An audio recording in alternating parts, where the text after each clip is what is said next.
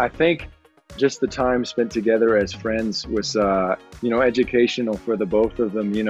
Obviously, Tabe, their father has not been around, so he's kind of been Papa Bear growing up.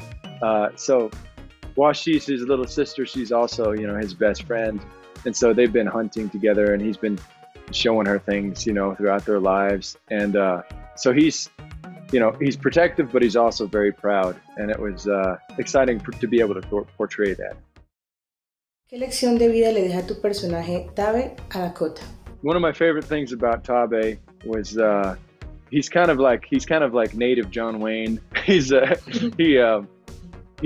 When there comes a time when you need to stand your ground, even if that means it might not work out the way that you want it to, and just having that bravery to stand in the midst of something difficult and do what you have to do anyway, really stuck out to me.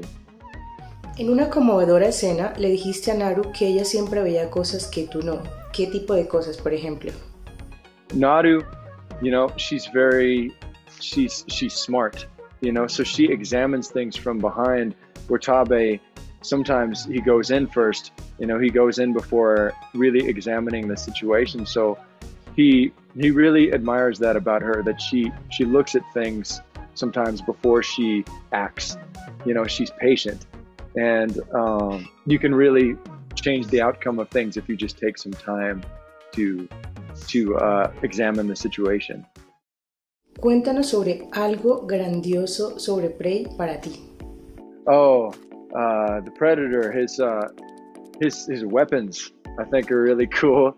He's got that bolt gun in this one, and that spear is pretty deadly.